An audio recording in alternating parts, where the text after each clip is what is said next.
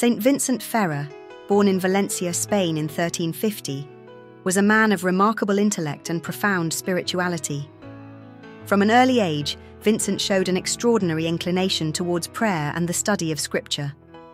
His early education was provided by the Dominicans, and he later joined their order, being drawn to their emphasis on scholarship and preaching. Vincent's life took a dramatic turn due to the Western Schism, a period of division within the Catholic Church, where two popes simultaneously claimed the papacy. Initially, he supported Pope Benedict XIII. However, Vincent eventually recognized the urgent need for unity within the Church and played a pivotal role in the efforts to heal this division. Vincent Ferrer is best remembered for his missionary work across Europe. He travelled extensively from Spain to Scotland, preaching with such fiery eloquence and zeal that he drew crowds in the tens of thousands. His sermons, filled with calls for repentance and vivid descriptions of the Last Judgment, led to widespread conversions and the revitalization of Christian communities.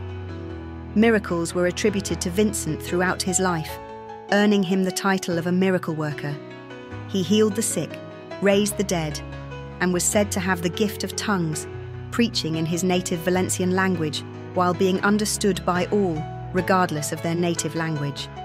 Saint Vincent Ferrer died in Vannes, Brittany, on April 5, 1419. His legacy is one of fervent faith, miraculous deeds, and a relentless commitment to the unity and renewal of the Church. Canonized by Pope Calixtus III in 1455, he is venerated as the patron saint of builders, plumbers, and construction workers, remembered for building the spiritual edifice of the Church through his preaching and signs of God's grace.